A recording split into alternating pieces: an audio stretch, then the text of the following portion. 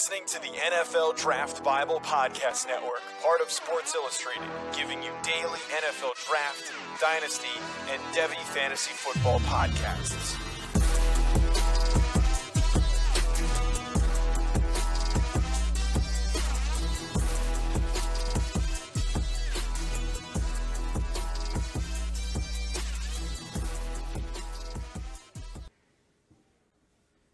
Class is back in session. We are kicking off the Fantasy Football Rookie Profiles series. My name is Matt Hicks at the FF_educator, joined by John Lobb, the Gridiron Scholar at Gridiron SCHOL 91 on Twitter. Our favorite time of the year. We are breaking down the fantasy football impact of the incoming rookie class. John, how you feeling today? I'm feeling great. I spent a lot of this week studying the prospects we're looking at, specifically Javian Hawkins, so I'm ready to share with our viewers. Absolutely, John. So let's go ahead and let's jump into it here with our fantasy football profile for Javian Hawkins.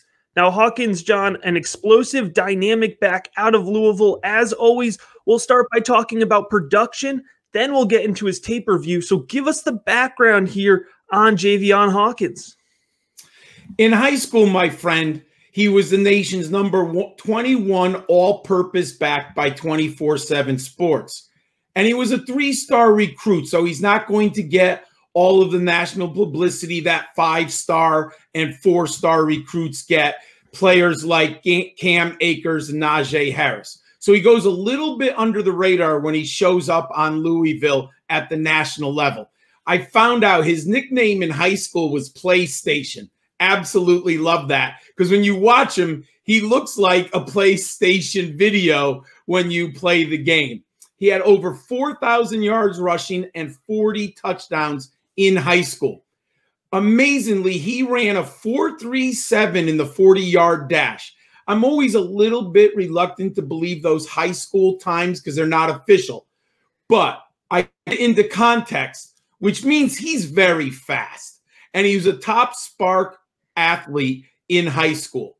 When he finally got his chance in 2019, he was second team all ACC. And I played college fantasy football, and he was one of the best waiver wire pickups of the 2019 season. He established a school record with 1,525 yard rushing. What a tremendous year he had. In 2020, he only totaled 822 rushing yards. He didn't get used as much. They played a few less games, and he didn't have as many breakaway runs as he did the year before.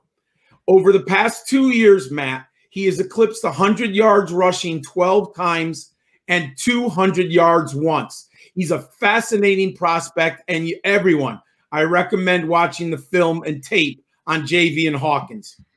You're right, John. Explosive back. There's a lot to like about Hawkins. Let's jump into his tape breakdown a little bit more. So for Hawkins, there's 4 key traits that really stick out to me. And John, you alluded to it there with the PlayStation comment. He is first and foremost an athlete. He scores really high there on my grading scale. He hits the B button. You know, he's got that spin move. He's got the juke move. He does what he has to do, and he's very dangerous in open space. But really at the heart of his athleticism, John, is that change of direction ability. We're going to flip on the tape here in a second, and you're absolutely going to see the athleticism. You talked about the speed, a verified 4.36 high school 40 time. He doesn't always look the fastest pure line speed, but he looks quick, and he's a good lateral mover. And that really shows through on a Louisville offense where it was hard to find space. A lot of the times, Hawkins was creating space, and it goes back to that vision. He has the ability to see the entire field, and he had to develop that in order to survive and thrive with the Louisville Cardinals. One thing, John, I don't think he's given enough credit for. He's a little bit smaller of a back, but he uses that size very well. He's got good contact balance, a low center of gravity, and he has good strength behind him. He is 195 pounds, and he uses all 195 pounds to get the job done. With that being said, John, you ready to flip on the tape? Absolutely, my friend. All right, our favorite part here. All of our tape, by the way, provided by Devy Deep Dive, Brandon Lejeune. And you can see right off the bat here, he's starting off with a nice cut move. He finds the hole and he's able to bounce to the outside here. And that's a consistent trait for him. His ability to find the hole, bounce to the outside. Look at the breakaway speed here against Pitt. He takes the ball at the 40 and it's a straight line acceleration. And it is a foot race at the end, but he's able to beat out these Pitt defenders. Now we got another shot from Western Kentucky here. Look at the way he navigates. He navigates to find that space in that contact balance, John. He just dragged 3 Western Kentucky defenders forward to finish that play. Oh, yeah, and look at that spin move he just had there. He is much tougher than you would think. If you just look at his size, you might think he's a little, he's not a strong back. But when you watch the film, this young man is tough. Absolutely. Look at the way he's shaking off Miami defenders here. And both of those last 2 plays we showed, it took 3 or 4 guys to bring him down. And again, look at this bounce. Look at this change of direction ability. He's dangerous in the open field. Look at that contact balance, Sean. It might just be 2 or 3 extra yards, but the NFL loves that mentality.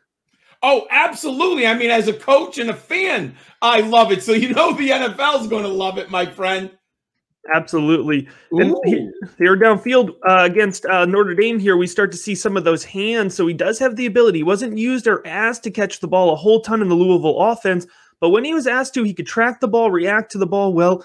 Again, against Georgia Tech here, an example, he takes on this defensive back head on, and he wins the battle. He drags him forward. He has the ability to translate this to the next level. And you know what I really love as we watch these clips, Matt? He takes the ball between the tackles, and he has great vision and lateral agility to bounce it outside and then explode upfield. Absolutely. Very well said, John. So this is, like you mentioned, it's not first-round traits, but there's a lot of upside here for Javian Hawkins. All right, John, as we kind of finish up here our film review on Javian Hawkins, any final thoughts here to share? Absolutely. When you look at this 2020 season, yards from scrimmage, he had 949. But what I like, he had scrimmage yards dominator of 19%.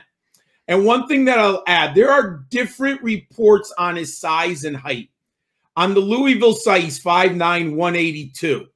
Let's see we need an official measure.